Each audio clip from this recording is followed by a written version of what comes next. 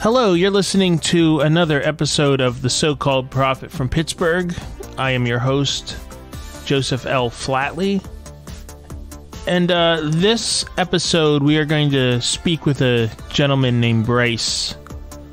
That's his civilian name. In the community, he was known as Asalen. Bryce is a very interesting character. He's 23 years old. He lives in Wisconsin in a group home. He's a bipolar 1. He's got it under control, it sounds like. But for, a good bulk of his childhood, from 10 to age 21, he was living in the GCCA. His mother found the community by accident. She had taken a trip to Arizona and was staying in one of the community's vacation rentals that they operate, and ended up kind of falling under their spell. And against the wishes of her family, ended up moving into the community with Asalen, with Bryce, as he was known at the time. I loved talking to Bryce. He was very forthcoming and about his life and about the community. And he goes into some detail about kind of his crazy journey that took him from Arizona back to Wisconsin. And without further ado, here's Bryce.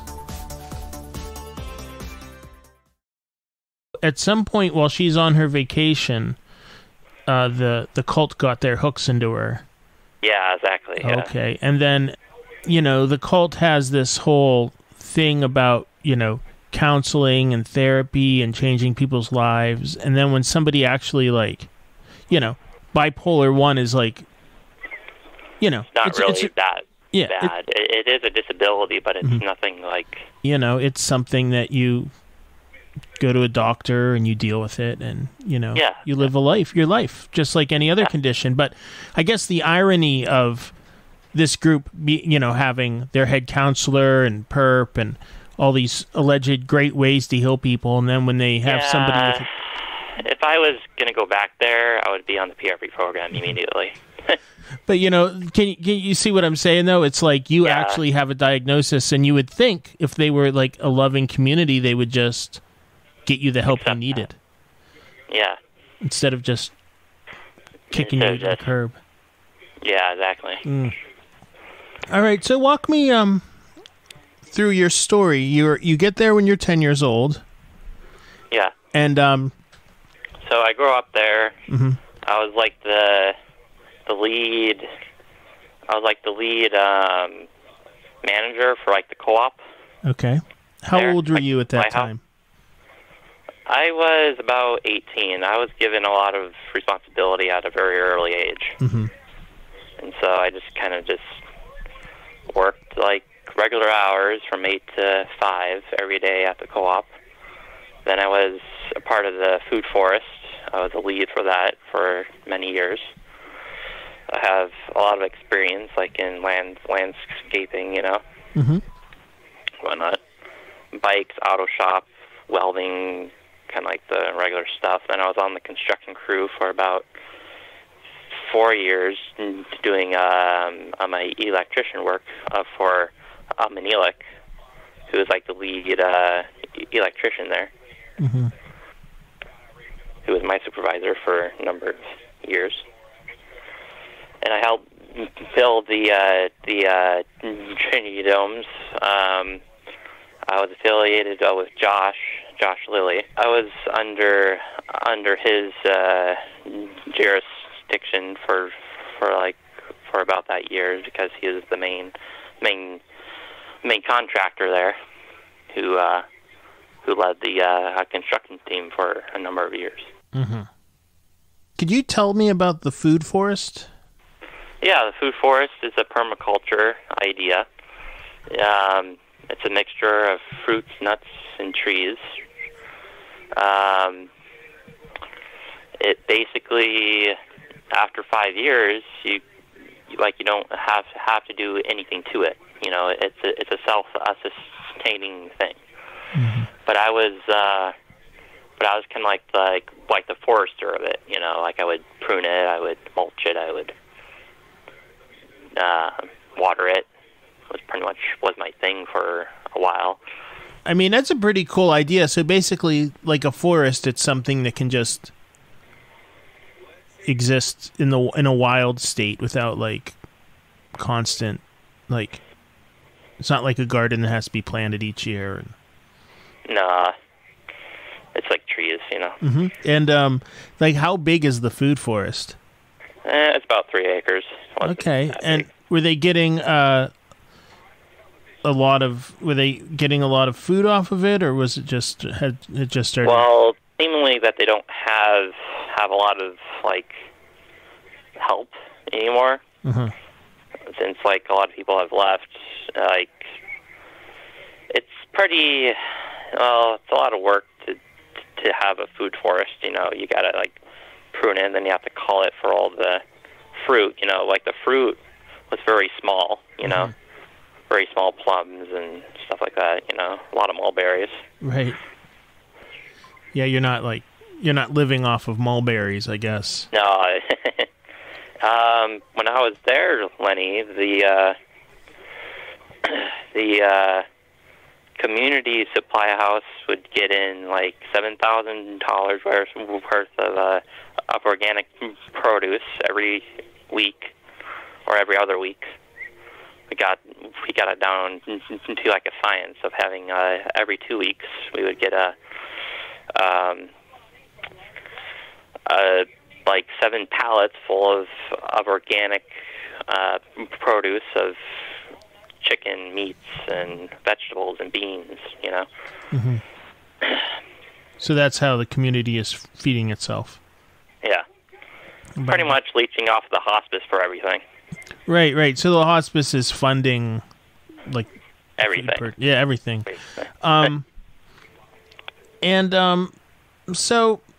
So you get there when you're 10 years old, and what's it like being a child and coming to this community for the first time? Like, do you get thrown into school? Like, they were very convincing, you know. Mm-hmm.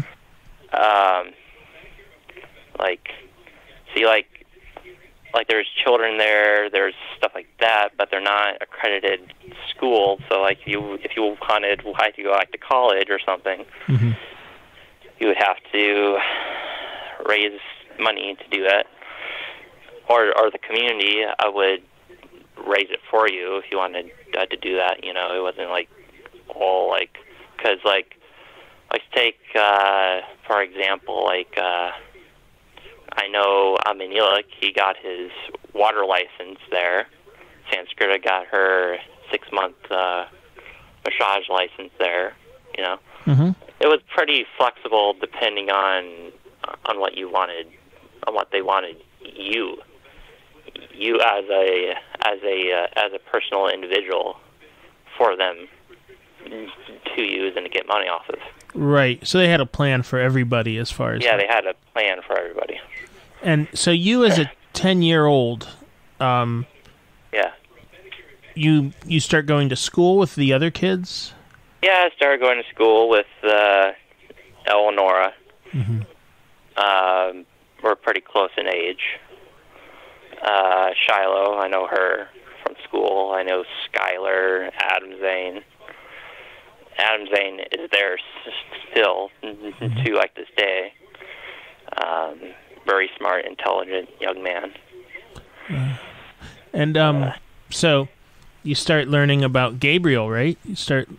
Yeah, started the whole learning about what this man is, you know. And like, how did that strike you? At first, I wasn't really convinced. Yeah. I wouldn't bow to him for many years. I just didn't get that.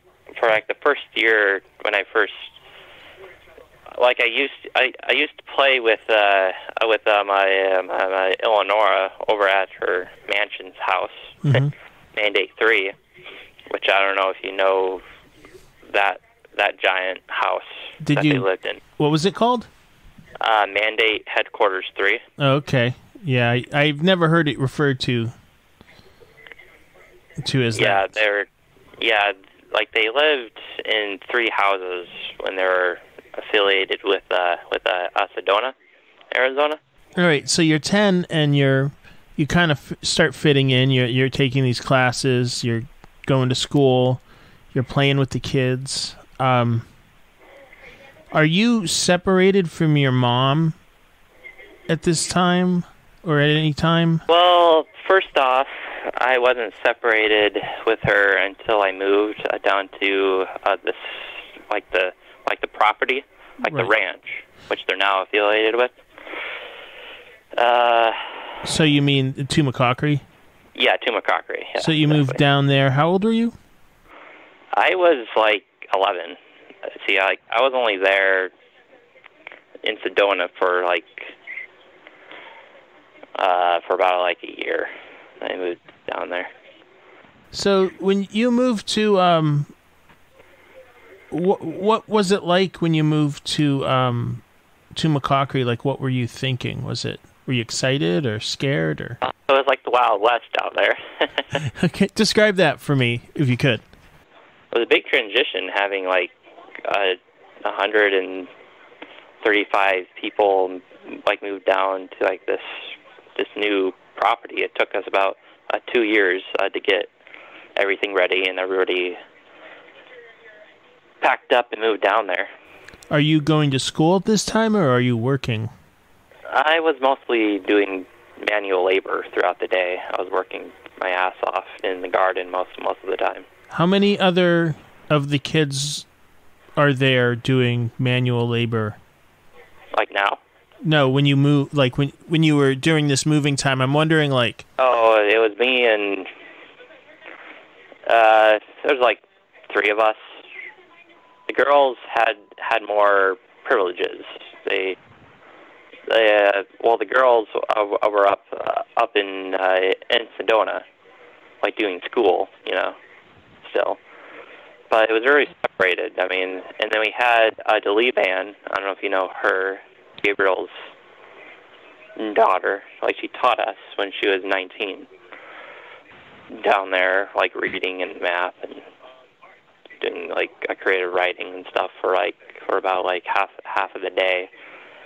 And then they called it a mentorship, which was basically doing manual labor out in the garden for hours on end.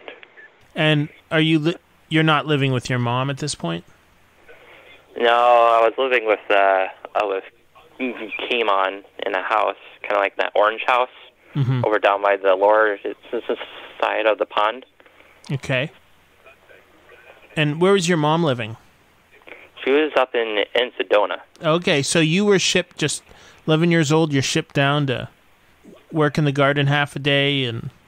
Well, it started out as a vacation for like the school, and it kind of just transformed into a 6-month period, and then it just became years. Yeah. Years of just being there. So you never left? Well, yeah, I got kind of like booted out of the commune. Uh-huh. Did you ever have a transmission? Yeah, I got two transmissions. All right, could you explain what each of those was about? Yeah, each of those was about maybe on a separate call I could get like a photocopy of it from my mother, and yeah, we could read them sometime or something. Yeah, that would be great. But just roughly, like what did what he? What was it stated? Like what he gave you a name, and then he told you about your past lives. Yeah, can you tell me what he told you? Was Bryce is from Bryce. Asalen is from like a line of leaders, a long line of leaders in past lives, reincarnations on Fanavane, or repersonalizations on Fanavane, and that I was a starseed, and that my cosmic parents were there in the community, but they couldn't be revealed at this time. That's pretty much what it stated in the first transmission. Then the second transmission said I was a starseed from Fanavane, a third-order starseed from Fanavane, and I was 2 mother-circuited in my other repersonalizations on Fanavane. I've been to Avalon, Nebadon before. I've been to several worlds on Vanavane. I was a soul who pretty much stayed in their local universe. I didn't really travel that much. I would occasionally travel, like to Avalon and Nebadon on frequent times, but nothing like compared to like Gabriel's standpoint as being like a Prince Malfax, like the Vanavane and stuff like that. The whole thing was me going into Gabriel's house was kind of like, I need more information about this. You know, like there was a lot that just didn't make any damn sense. You know.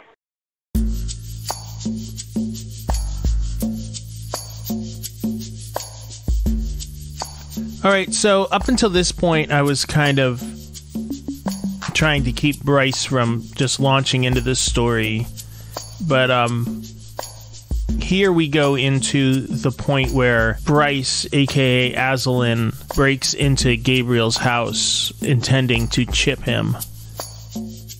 The chip game, you'll hopefully remember from previous episodes, is a system where members of the community are on a constant lookout, trying to bust their fellow community members behaving incorrectly, and then they give them a quote-unquote chip, and then give a report to the cult leadership. Of course, this is a control mechanism, and people understand that you're not supposed to chip Gabriel or his family, but Asalen had in his head that that's exactly what he was going to do.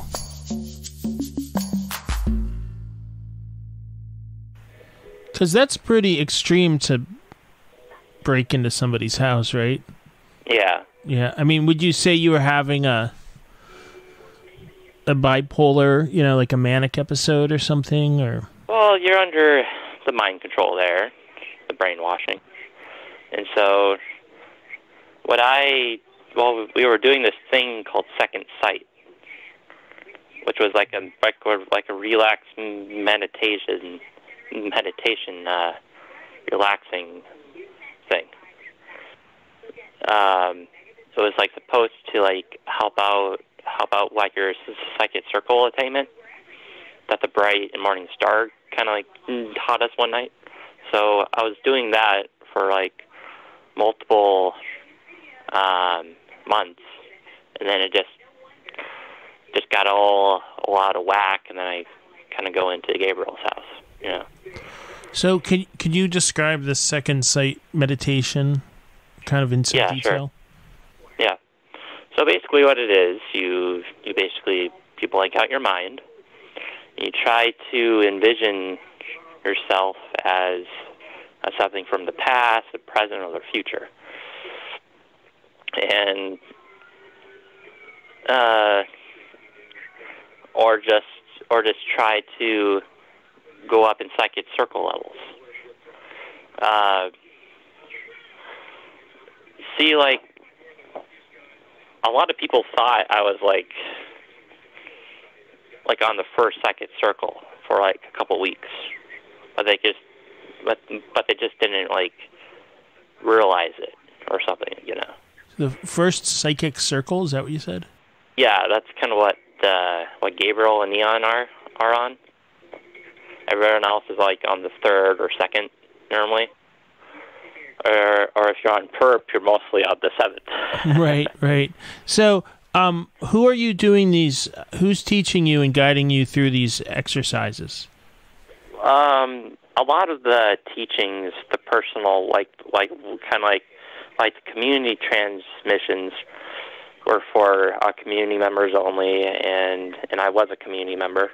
And the Bright and Morning Star, Gabriel kind of like gave this kind of like this new meditation practice, you know.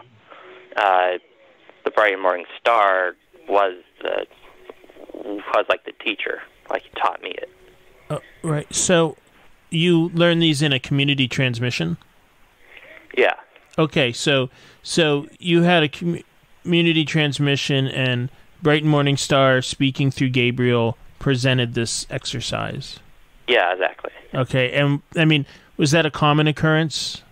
He would give us so many different techniques and so many different exercises that every time when like he would like come in, you know. So this one was kind of more of the like advanced one. Was it then up to community members to practice on their own, or did you do it? Yeah, I had to do it on their own. Okay.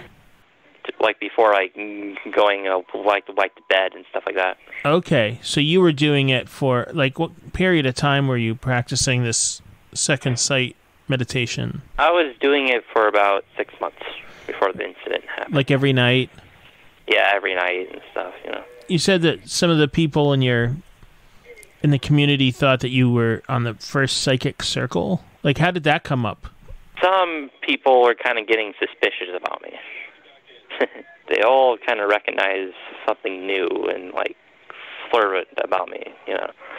Kind of more, like, angelic, I guess you could say. Like, they didn't actually tell me that. Like, it was kind of like impressions. No, you were getting that impression?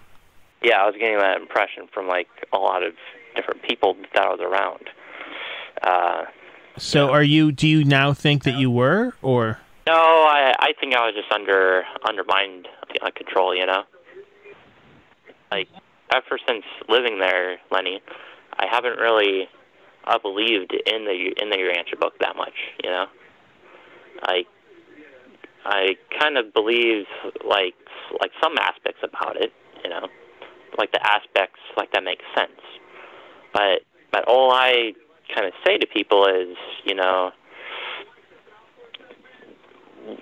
what is your experiences with, like, the life and teachings of Jesus, you know? Because, like, I believe in Jesus, you know?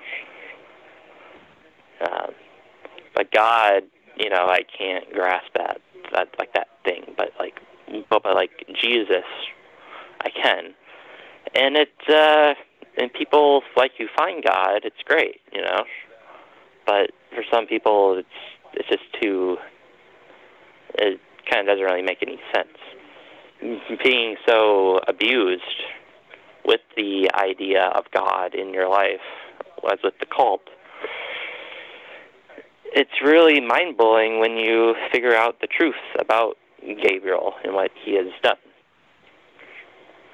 How old are you when you're doing these second sight meditations? And I was about 19. Okay. Yeah, it was like a period over like a couple of years. Okay, too. But it really kind of built up. It really flourished, like, in that 3-month period when I went into that. Like, how's that feel? It made me feel, like, really good about myself, but, like, at the same time, you know, I kind of, like, I doubted Tony, you know, like, see, like, they didn't know what to think when I went in there, you know, and chipped. I don't know if I told you, if people have told you, like, the full story, like, I go in there and chip T&A, chip, Eleonora. Like, I wanted to chip Gabriel, but I only got so close to, like, the door, and I threw like a chip into like his room, you know, probably slid it kind of like underneath like the bed and be like, "Happy birthday." What's going through your mind the night that you decide that you need to chip the people in Gabriel's household?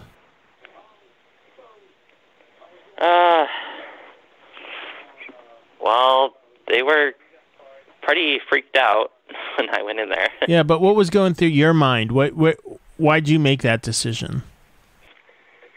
Well, I kind of wanted more, like, information about me. You know, I wanted, like, to become like a liaison minister. You know. You felt you were, like, psychologically ready, or I mean, spiritually. Yeah, like, I felt I was, like, so ready for it. You know. Describe exactly what happened. It's Saturday. Like, what time? Saturday. Okay, it's Saturday, 11 o'clock. I go into Gabriel's house. How do you go in? How do you get into his house? I break a window. Okay, which window? Like kind of like the drawing room window. Okay, and it's like a first floor window, and yeah, it's first floor window. And you just bust it, and how'd you break it? Crowbar. Okay, and you just smashed the window with a crowbar? Yeah, I just smashed it with a crowbar. Yeah. I kind of knew what the consequences were, you know, Mm-hmm. me doing that, like for vandalism and stuff like that. But, Mm-hmm. but I was willing, like to take like the chance with it and stuff, you know. Mm-hmm. So you went into the house. Are people awake? Are they asleep? Like where? No, like they're asleep. Do you guys tend to probably early to bed and early to rise at the community, right? Yeah, like some are, some aren't, you know. Yeah. So first Van Dog comes out barking. Van Dog.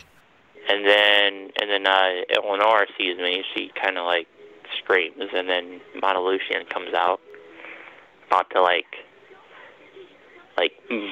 punch me in the head, and then he. And Montelucian is Danny, right? Yeah, Danny. Yeah. And he realizes that it's me. He's like, "What the heck, Asalen? What are you doing over here?" and then Gabriel's wife, Tiende, comes out, and she's like, "Sit down and call Arlen." And then Arlen comes speeding over here, which is like the police officer of Avalon Gardens. He gets Lyatin to sleep with me across the hall.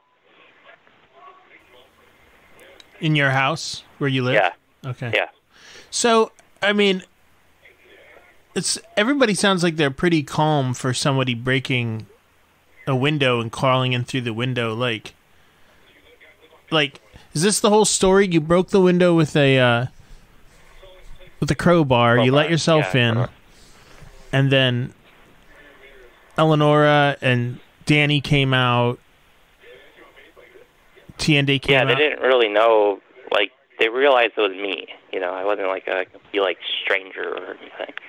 Yeah, and then, I mean, what did they say? I mean, that's a pretty violent thing to do, to break into somebody's house, even if you didn't physically attack somebody. Yeah. You said you started chipping people? Yeah. Like, so you went to Gabriel's room and threw a chip in there, right? Yeah. Like, what's going on while you're walking through the house with a crowbar? Well, I wasn't like I dropped the crowbar outside the window, and I had chips in my pocket, mm-hmm. and I chipped those guys. You know? So you're like, so you just handed them chips instead of yeah. and when you chip someone, you got to tell them why you're chipping them. Yeah, what did you say? I tell them it's stuff. It's yeah. Like, what did you say to them? Like, what did you say to Eleanor? I said to Tiende, I was like, I'm chipping you for men, having missed up, placing on compassion, like for men, like who work hard and stuff like that, you know. Like my Eleanor, I was like, I'm chipping you for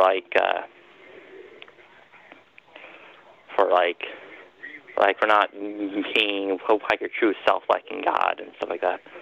And then I chipped Arlen over in the car, and like for denying like Christ in the David Zebedee life, you know, as him being David Zebedee. And why did you chip Gabriel? Why did I chip Gabriel? For giving me false information about my soul. What was that false information? Like, kind of like not like totally being honest about like what I was. Yeah. And what were you? I didn't really know. You just felt he was not giving you the complete picture? Yeah, well, it just wasn't giving me. See, like, my whole life, there's always been like this secret about me there that I wasn't allowed to know. You see? You just always felt this. I always felt this thing. Mm-hmm. That like that like kind of like all of like my eldership knows all like this one main fact about me, and no one else does.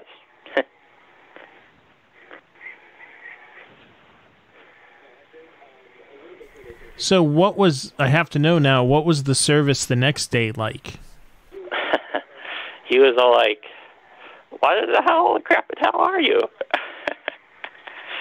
Could it be like another audio fusion material concomitant on the planet? So it was kind of like, I don't know. So, like, I would assume that if I were the leader of a group and somebody broke into my house, yeah, I would be like, this person's crazy, or they need to be punished. At the insane asylum or something. Right. But he took you seriously on some level. Yeah, he did. That's so interesting to me. Yeah, like we sat there for 5 hours talking about me. Mm-hmm. And, like, what were some of the things that were discussed? You said Okay, so basically, like, well, he didn't want to, like, say, like, about what happened, like, last night and stuff. And so he was kind of vague, and he was like, could you be like a son of mine? And I didn't say anything, of course. Could you be a son of Nod?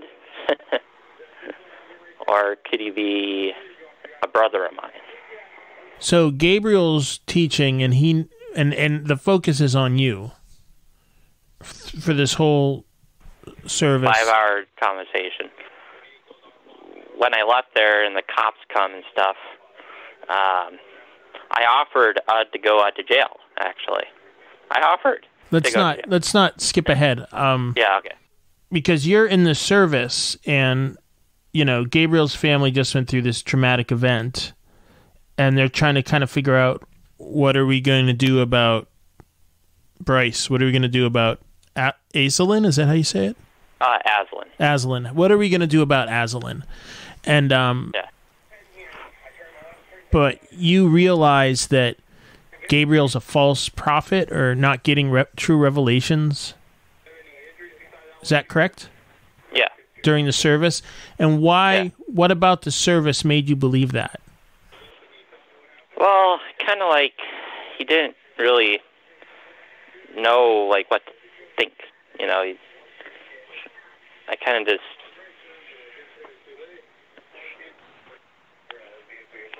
I'm just trying to understand, like, so what? You're on a trajectory at this point where you're realizing that you're coming to believe that you have, like, a spiritual level, like a higher spiritual level than a lot of people. Yeah. Than maybe even Gabriel. Yeah. And then, what about it? What about this service made you realize that Gabriel was a fraud? Well, he didn't really, like, describe, like, I don't know, he didn't really know what to think of himself. Like, his teachings just were obviously, like... Not really that good anymore. Like as I would say, made up bullshit. Yeah, yes, yeah. Pretty much. Yeah, so you were just left with that feeling that he was a false prophet. Yeah.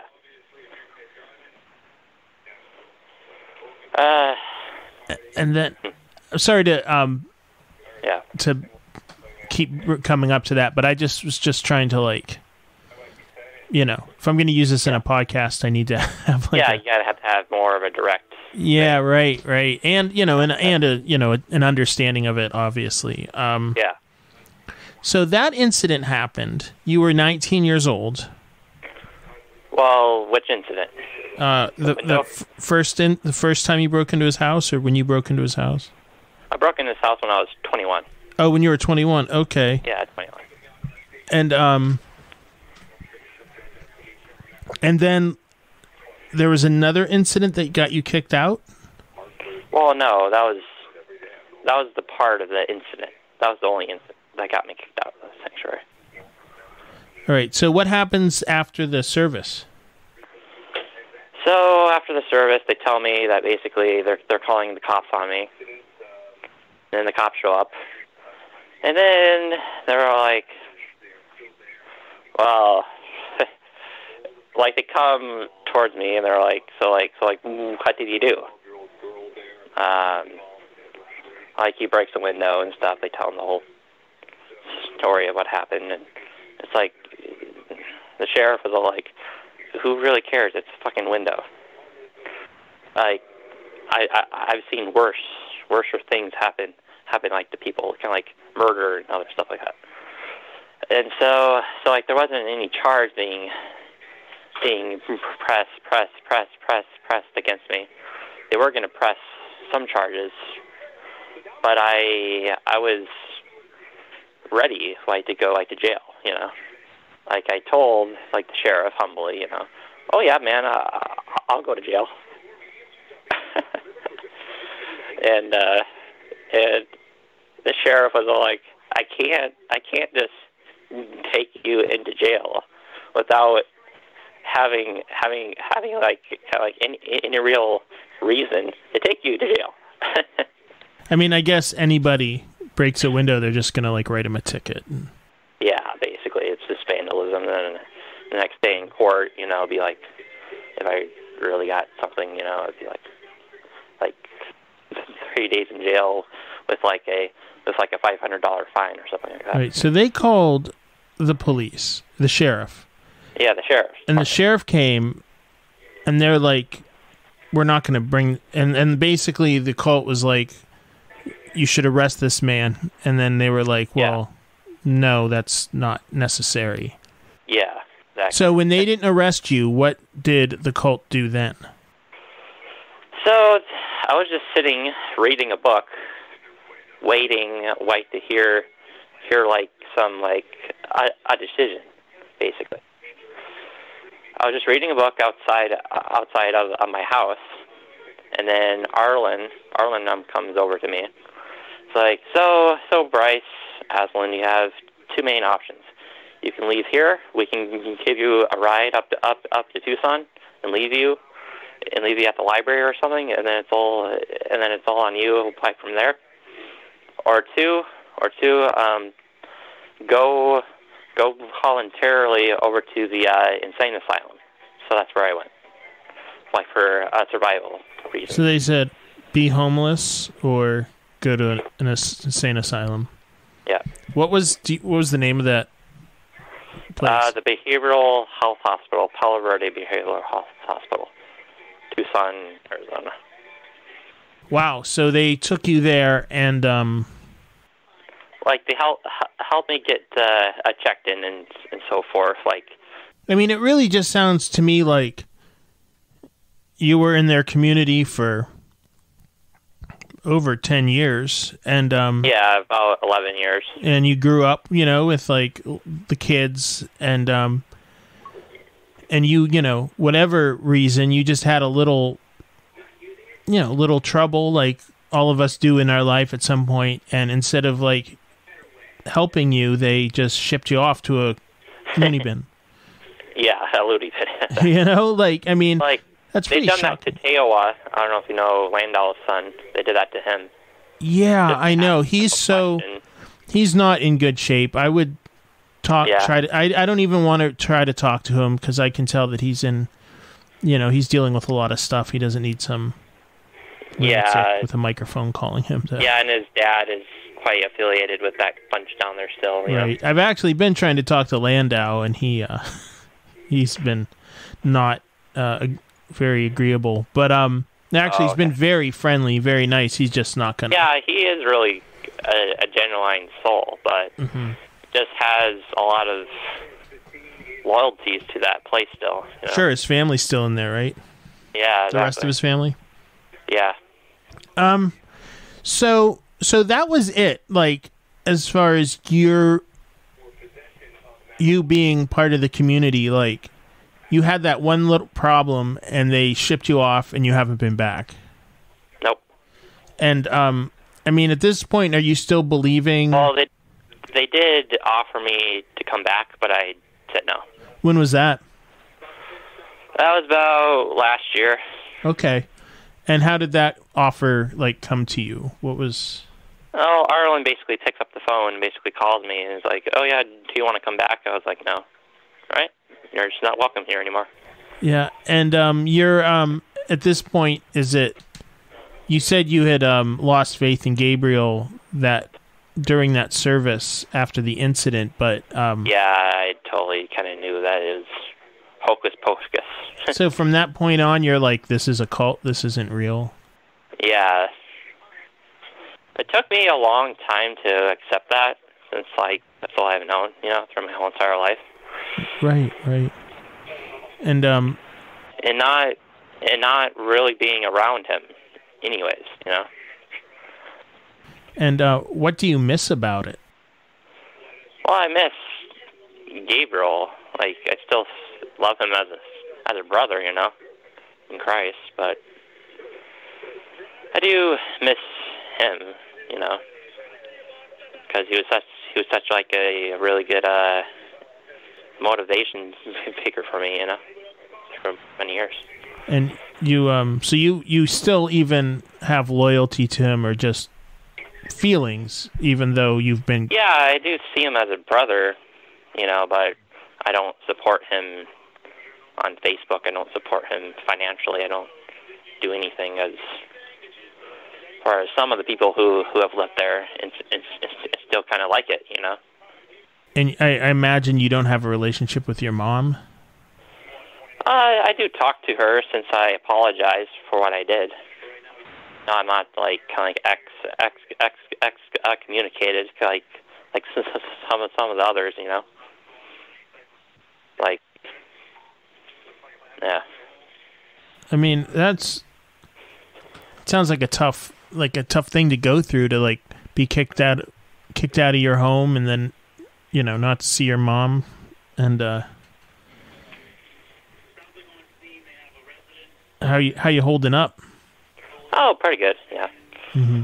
I mean, you sound pretty good. I mean, so as part of living in a group home, I imagine you have like regular conversations with counselors and stuff. Not really. This is a different kind of a thing. Okay. Like, I mean, do you have a therapist or something, though? Have you discussed, like, Gabriel and your past? But he said it was so silly that there's nothing really wrong with you. You just had a bad day, I guess. Yeah, you mean as far as the incident? Yeah.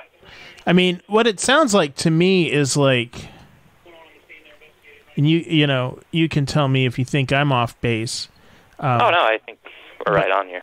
But, you know, like, what it sounds like to me is like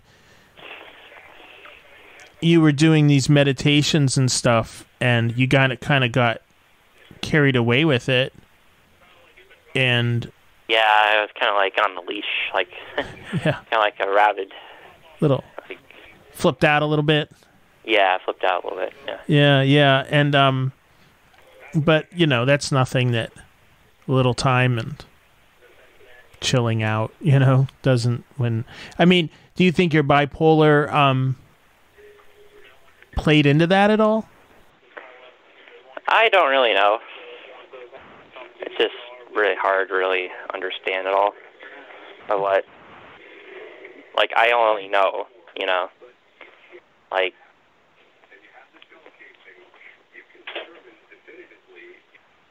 And then, so now that you're out, what's your kind of plans for survival for going forward? Well, I'm starting a new job here in a little while.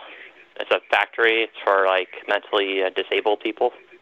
So, be working there, making some money and save up for like my own apartment and stuff like that. You know. So you're just putting one foot ahead of the other. Yeah, just doing one step at a time here. You know. Sure, it's all you can do.